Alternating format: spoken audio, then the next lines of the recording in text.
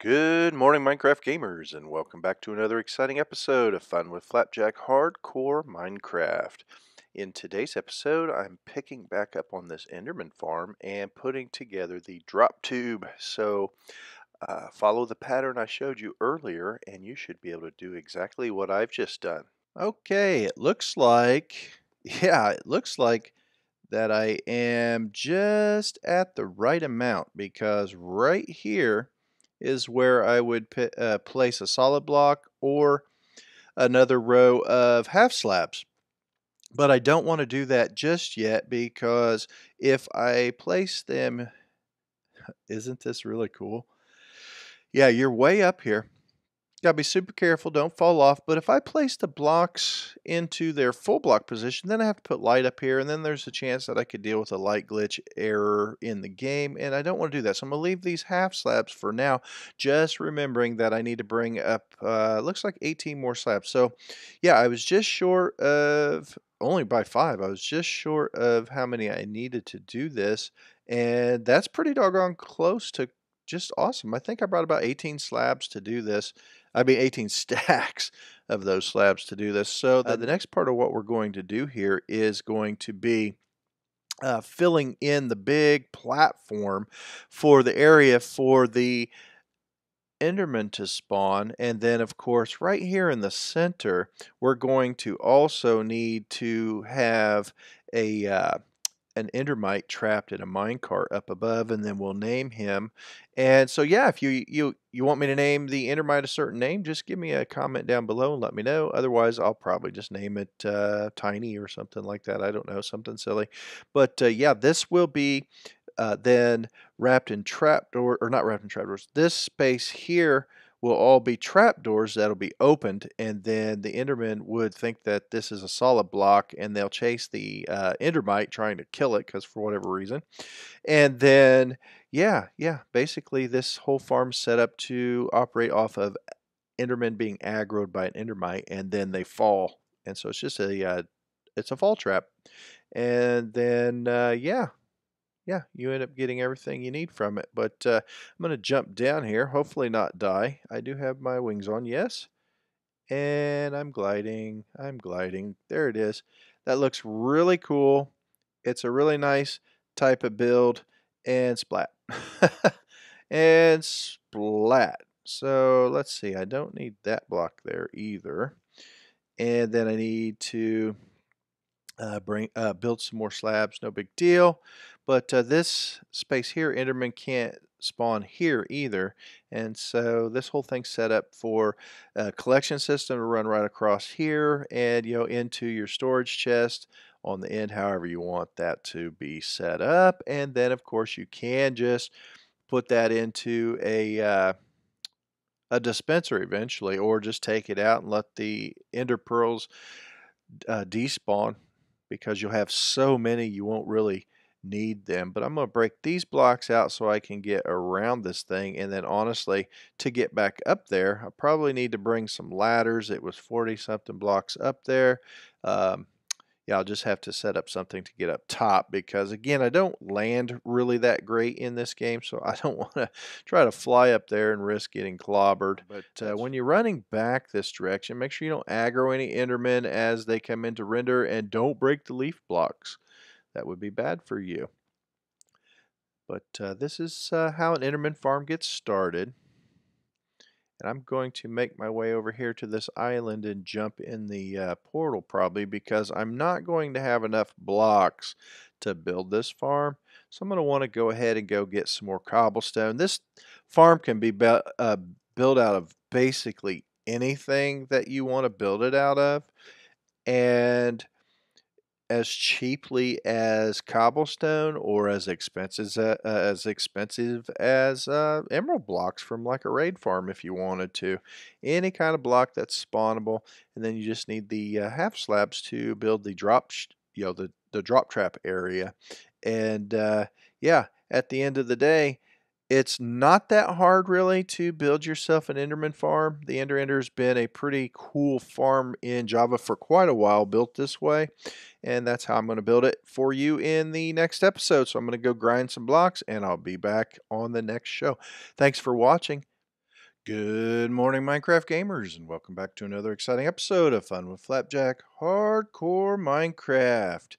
So this is a continuation of the Building an Enderman Farm series that I put together. I have, let's see, this will be like my third round of recording to make you a nice, decent, hopefully a nice, decent 15-minute quick watch video. And I wanted to show you what my world looks like without my gamma kicked up. Yeah, it's all doom and gloom. There's bats down there flying around. It's pitch black down these tunnels.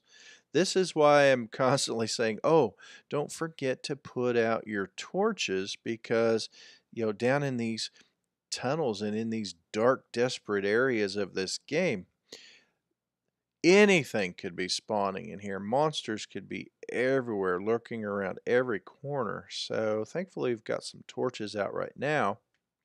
But yeah, I'm going to need to go ahead and jump out of the game and set my gamma back up so I can both record better and see better while I'm down here. Having access to your options TXT file is really helpful in this game.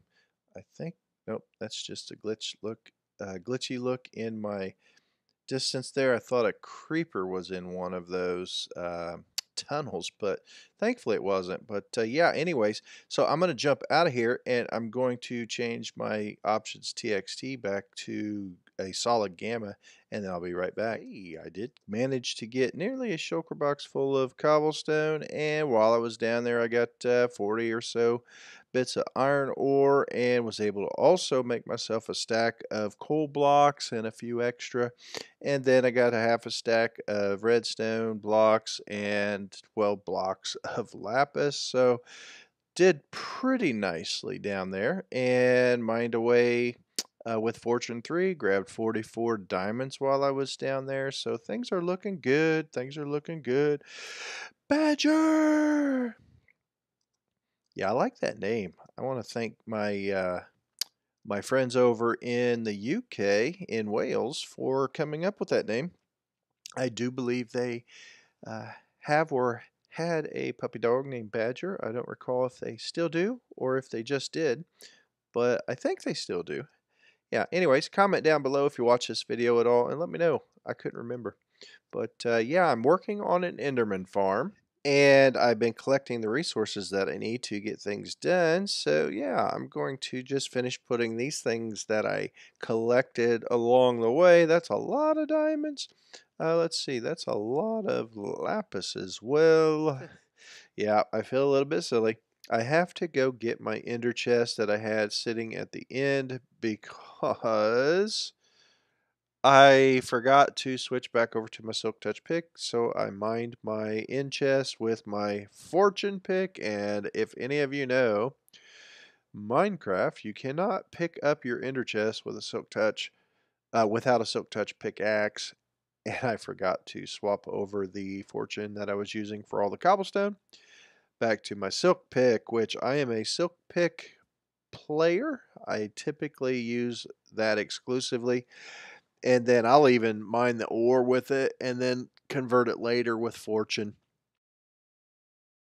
Yeah, jump in the portal here, and I'm going to go ahead and scoop up my ender chest that I left laying here, I think, because I don't really need it here. I had left it here originally thinking I would end up using it, and I'm just not. So I'm going to go ahead and grab that because I like having my ender chest in my inventory. And then I don't need that. It's almost worn out. I forgot I had torches right there.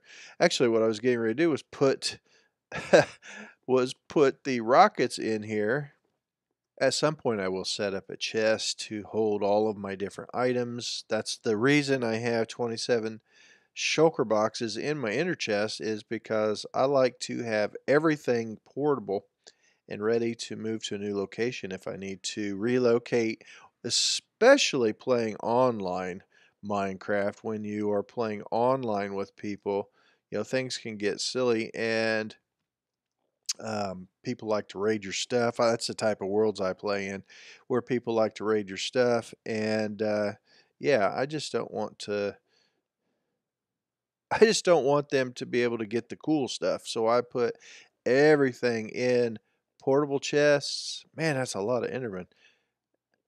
At some point, I should set up this entire island so that the Enderman can't even spawn on it. And that would be much, much better for me. And then, when I fought the dragon, it would regenerate the obsidian towers and those things. Man, I forgot to put my rockets down here.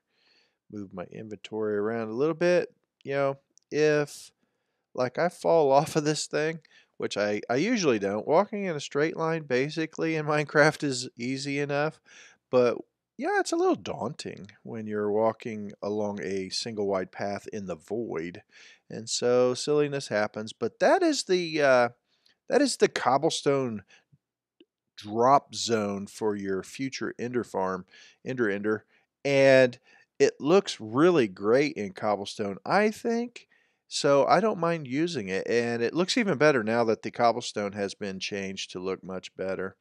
But yeah, you don't have to use cobblestone. You can use. I use stone brick block a lot with stone, the smooth stone slabs, and it looks really cool. Sometimes I'll alternate the smooth stone, and then the next row will be like cobblestone or stone brick slabs. It's honestly just, what you want to do with it. And I did forget to bring my ladders, but yeah, that's going to be an issue, isn't it? I don't have any wood with me to get up there, so I'm going to have to rocket myself up there and try to land. Yeah, like I said, I'm not the best flying player in this world of Minecraft, but I'll try. I'll try. Let's see. I know we need some slabs when we get up there, and I did not even bring the wood for the trapdoors. And I forgot to name the Endermite. Not the Endermite. I forgot to name the name tag for the Endermite. And so this is just all the way I play my game. It's absolute derp constantly. But yeah, at the end of the day, I get the job done. Let's see, I didn't mean to put that there. That stays like that. Let's see, we brought that down by one and then just place that block over it. Why? Because you can. You could even place stairs here, actually. Stairs might even look better. I should have brought a couple stair steps with me, but I didn't. So here's what I'll do. Or did I? Let me double check. I think I did, thinking that I might need some stair steps. I sure did. Look at that. Look at that. FlapJack for the win. And so, yeah, you can basically set this up to look anything like what you want it to look like. You can turn these blocks, so that they're so that it's giving them a little bit of shape. Nothing really matters how you do it. You just, do it the way you like it. Do it the way you want to. It's your world, right? You should enjoy doing what you're doing here. So, yeah, I'm going to have the cobble chest there. It's going to be an enormous amount of cobblestone. I think I need that there. And then when I'm up top building this, I'll definitely be grabbing more stacks of blocks because 6 stacks is not going to be enough. This thing is really large up there. So a really large build, but this lets me have that, and I was cooking that iron so I can make my hoppers, and I forgot to bring those as well. So basically, yeah, everything is just like a huge fail. But this side, this side I was thinking I might actually place a trapdoor here and close it. Now I guess it'd be open it. It's closed when it's flat. So open it, and there will be trapdoors here all along this side as well. So that's 7, 14, that's 15 trapdoors that I need here. Alrighty, looks like I overran my 15-minute window for this episode, so I'm going to stop here and get started on the next episode. Thanks for watching.